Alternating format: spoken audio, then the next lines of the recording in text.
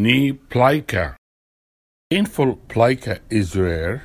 It is a diagnosis of exclusion. The majority of plicas are medial. So what is a plica? It is embryologic remnant of synovial folds. The synovial folds can be thickened and sometimes it gets inflamed, and 50% of the patient may have blunt trauma to the knee.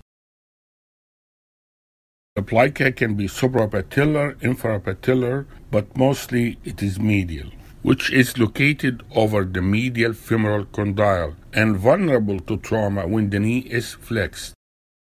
Repeated trauma or irritation may lead to inflammation and fibrosis of the plica. And when fibrosis occurs in the plica, that will decrease elasticity, and that can cause impingement on either the patella or the medial femoral condyle. So it may cause synovitis or chondromalacia of the edge of the medial femoral condyle.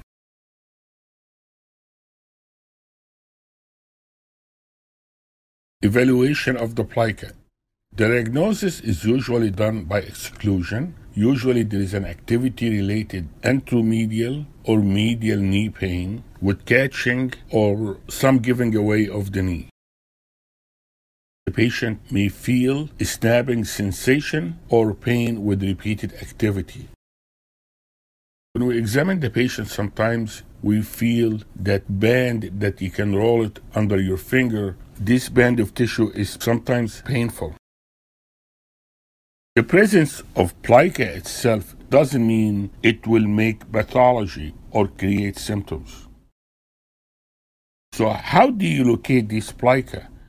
The plica can be palpated just above the joint line, and the palpation is facilitated by having the patient flex and extend the knee, while the physician palpates the medial femoral condyle next to the patella. An MRI may not detect the plica.